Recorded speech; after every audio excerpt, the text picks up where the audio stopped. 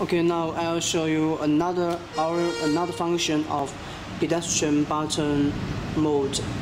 Okay, look at here. First, set our handset.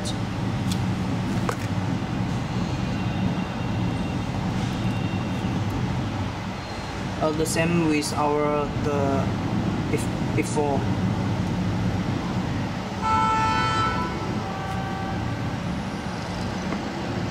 Okay, now this time we choose the mode of 222. This is also the pedestrian button mode, a little different with 221. Okay, save it.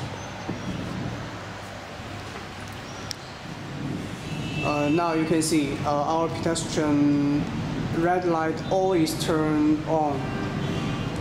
Yeah, you can see. That's the mode of 222. Okay, now let's give signal. Look at here. We press it, then the red light will flashing.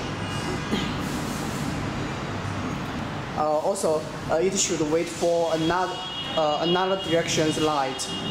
After it passed the north directions, then when the direction turns to east, then our west direction's green light will be on. Now let's wait. Okay, you can see the green light turns on. Also our east-west directions green light is on. Just wait for one direction's light, then the pedestrian mode will work.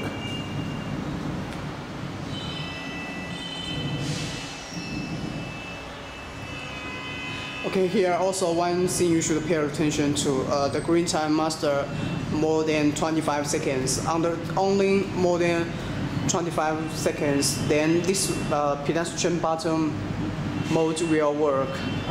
That's it.